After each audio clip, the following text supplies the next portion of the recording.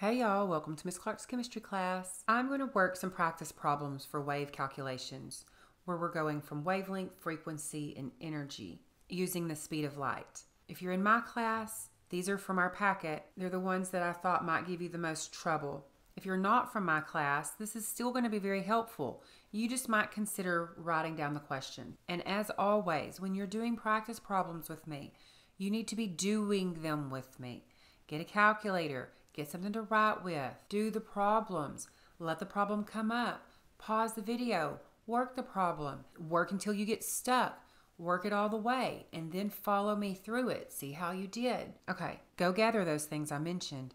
And let's get started. Which would have the longer wavelength? Light with a frequency of 4.5 times 10 to the 14 hertz? Or 6.19 times 10 to the 14? That's supposed to say hertz. This does not need math. This just needs the relationships. We're relating wavelength with frequency. Remember, they have an inverse relationship. So it's asking what's going to have the longer wavelength. So if we want a big wavelength, we would need the smallest frequency. The first thing, since both of these numbers are in scientific notation, the first thing we need to notice is that the exponents are the same. If the exponents are the same, like these are, now we can compare the number in front of the x. And 6.19 is larger than 4.5, and we're looking for the smaller one. So 4.5 is the best answer. 4.5 times 10 to the 14 hertz is going to have the longer wavelength of light. Now, y'all, I asked this exact same question and I left the numbers the same, but this time I made the exponents different. It's the same question. Since we're looking for the longest wavelength, we're looking for the smallest frequency, but the exponents are different. When the exponents are different, that's as far as you have to look. What exponent is larger? This one, the 14. So it would be 4.5 times 10 to the 14. Let's do another problem. Here's another one where math is not needed. Which has a higher energy? When lambda is 674 nanometers or when lambda is 480 nanometers? Now first we need to remember that lambda means wavelength. Lambda means wavelength. So we're relating wavelength and energy. And let's just remember real quick. Energy and frequency have a direct relationship. Frequency and wavelength have an inverse relationship. Therefore, energy and wavelength also inverse. So if we're looking for the higher energy, we're going to be looking for the lowest lambda wavelength, 480 nanometers. Let's do another problem. Here's one where we're going to need math. What is the frequency of a wave with a wavelength of 5.4 times 10 to the negative 5 centimeters? I always like to start with my formula. The speed of light is equal to the wavelength times the frequency, where the speed of light is 2.998 times 10 to the 8 meters per second. Again, if you're not in my class, your teacher might give you a different number with different amount of Sig Figs. I also see it given as 3 times 10 to the 8, just round it up. I like to go ahead and use those extra decimal places. Okay, so I like to go back and read my problem. What is the frequency? Frequency, I don't know. The wavelength, lambda, 5.4 times 10 to the negative 5 centimeters. Okay, so I've got the speed of light. That's a given number. I have lambda, so I'm ready to solve for frequency. But there is a problem. Let me point this out. The speed of light's measured unit, meters per second. That means frequency has to be per second or hertz, same thing, but wavelength has to be meters and we have centimeters. If you have absolutely no idea how to convert from centimeters to meters, check this video out that I'm linking above. That'll help you with metric conversions. I am going to work it. I'm just not going to take a lot of extra time explaining things. Okay, so I need to go from meter to centimeter. Great mighty King Henry died by drinking chocolate milk under nice, pretty flowers. 0, 1, 2, 3, 6, 9, 12. 1, 2, 3, 6, 9, 12, 15. and I need to go to the base unit. So before I can even start working my problem, I need to convert 5.4 times 10 to the negative 5 centimeters into meters. I write my given, make my cross, bring my given unit down, put what I'm going to up top. Meters is the biggest, it gets the 1. Centi is a 2. Remember, that's an exponent, 1 times 10 to the 2. I put that in my calculator using my exponent key, and if you don't know what that is, check that video out that just popped up. So I'm typing in 5.4, pushing the second button, using that exponent key. So now I've got a little tiny e. I've got 5.4 with a little squatty e. That just means exponent, so I'm going to type in negative 5. No times, no 10, just 5.4 e negative 5. Now the next number is on bottom, so I'm going to divide. 1 exponent 2 equals. My calculator is in scientific notation. It's given me 5.4 times 10 to the negative 7. And that is in meters because my centimeters cancel out. Now I have a usable number for the wavelength, meters. I'm going to rearrange my formula to say frequency equals. Since right now it says speed of light equals, and I'm really wanting it to say frequency equals. I'm going to rewrite it over here and work in this space.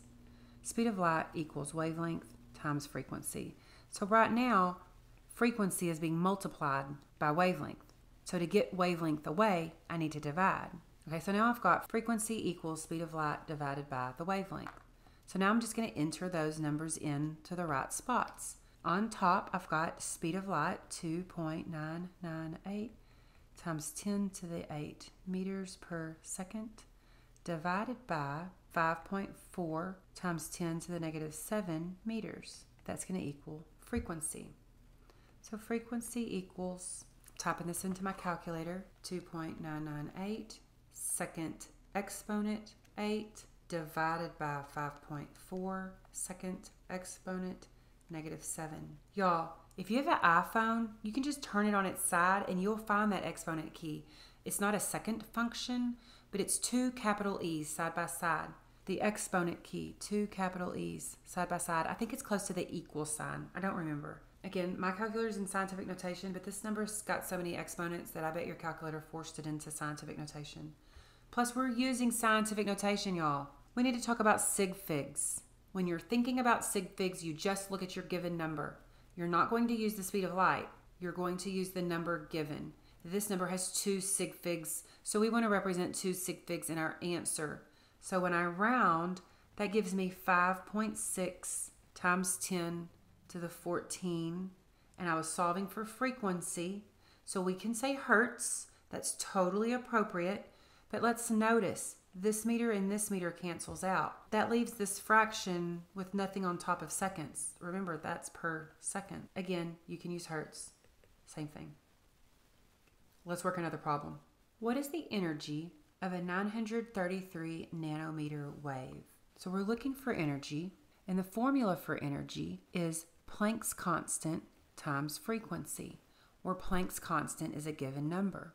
Let's just go ahead and write that down. H equals 6.626 times 10 to the negative 34 Joule seconds. So we're solving for energy. We have Planck's constant. But y'all, are you noticing? I need frequency, and I'm given wavelength. Nanometers, meters, that's a length. This is wavelength. I'm going to go ahead and write it down. Wavelength, 933 nanometers. We are going to need a second formula. We need the speed of light equals wavelength times frequency, where we know the speed of light is 2.998 times 10 to the 8 meters per second. Now there's 2 different ways to think about this. I think most people are going to work it the way that I'm going to work it, but I do have one more problem, and I'll show you the second way there. We need frequency, and we have enough to find frequency here because we have wavelength. We have wavelength right here. We have wavelength, the speed of light. We can solve for frequency. Then we can take that frequency once we solve for it and put it into energy's formula. Okay, let's do that. This time though, when I'm working this problem, I'm going to insert the numbers and then rearrange. You can decide which way you like the best. So C, 2.998 times 10 to the 8 meters per second. equals the wavelength. Oh, y'all, the wavelength. It's in nanometers. Nanometers. It has to be in meters. The great, mighty King Henry died by drinking chocolate milk under nice, pretty flowers. 0, 1, 2, 3, 6, 9, 12, 15. Y'all, I'm just going to label the bottom half because we're going from nano to meters. So I'm just not going to number the rest. Hope that's all right. 933 nanometers. Make my cross, bring my given unit down. Nanometers, nanometers. And I've got to go to meters. My base unit is the biggest, so it gets a 1. 9 is with nano. 1 times 10 to the 9. Put that in my calculator. 933 divided by 1.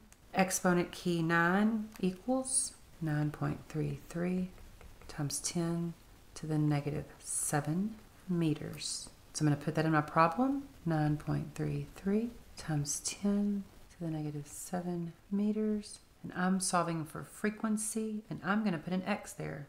X. I need to get x by itself, and x is being multiplied by 9.33 times 10 to the negative 7. So to get rid of it, I'm going to have to divide.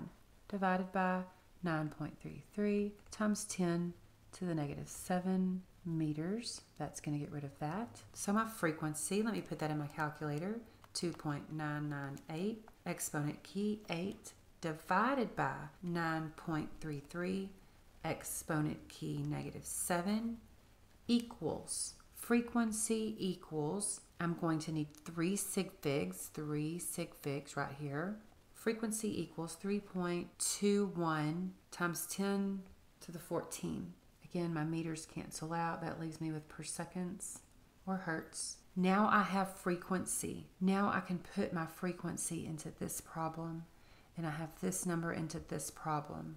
Energy equals H. H is 6.626 times 10 to the negative 34 joule seconds. I need to multiply that by 3.21 times 10 to the 14. Oh, per seconds. Energy equals 6.626 exponent key negative 34 times 3.21 exponent key 14 equals, again, 3 Sig Figs, and I'm getting 2.13 times 10 to the negative 19. My seconds are going to cancel, and I just get joules, which is the energy unit. So I'm glad I ended with the unit that I was supposed to get. I have one more problem. One more. It's another one that's got the energy and wavelength situation happening. What is the wavelength of a 1.528 times 10 to the negative 13 joule wave? So again, I've got that problem, energy and wavelength. They're in two separate formulas. I'm going to write both of those formulas down. I'm going to show you a different way. You might prefer this way. You might prefer the way on the previous problem. Y'all do whichever one makes you feel the most comfortable. So we've got the speed of light equals wavelength times frequency. We've also got energy equals Planck's constant times frequency. Now in this specific problem, we need to know about the wavelength. So we need wavelength equals. So we need this to be our main formula right here. This one right here needs to be our main formula. So we need to rearrange this one and then pop it into this one. And the one variable that they have in common, frequency. So we need to solve this formula for frequency. Right now, frequency is being multiplied by Planck's constant. So if I divide by Planck's constant, I'm going to get frequency equals energy divided by Planck's constant. Now I can just put that in frequency spot. C, speed of light, equals wavelength times energy divided by Planck's constant. Now my formula at least has all of the variables that I want. You could input your numbers here, or you can go ahead and continue out the algebra to make sure this formula says wavelength equals. Let's just go ahead and do that. So if we want this formula to say wavelength equals, we've got to get the energy away and we've got to get the Planck's constant away. We need to get both of these things away. Let's start with what's on bottom first. So if it's on bottom, that means it's being divided. So remember, you just do the opposite math to get it onto the other side. If it's being divided, we need to multiply. Energy is being multiplied, so we need to divide it. We've got wavelength equals Planck's constant times the speed of light divided by energy. Planck's constant, 6.626 times 10 to the negative 34 joule seconds. Speed of light, 2.998 times 10 to the 8 meters per second. I'm given the energy. Energy equals 1.528 times 10 to the negative 13 joules. Okay, we're ready to go. Finally, wavelength equals, I've got Planck's constant, 6.626 times 10 to the negative 34 joule seconds. You know, multiply that by the speed of light, 2.998 times 10 to the 8 meters per second. We're going to divide that by the energy, 1.528 times 10 to the negative 13 joules. I'm going to look at my units right quick. Joules cancel, seconds cancel. We're going to be left with meters, and we're looking for wavelength, so that's perfect. Let's put this in the calculator. Planck's constant, 6.626, exponent key, negative 34, times the speed of light, 2.998, exponent key, 8, divided by 1.528, exponent key, negative 13, equals, I need 1, 2, 3, 4 Sig Figs. 1.300 times 10 to the negative 12 meters. I hope that helped. I hoped it helped whether you were struggling, whether you were reviewing, whether you were learning. I hope it helped. Until next time, bye y'all.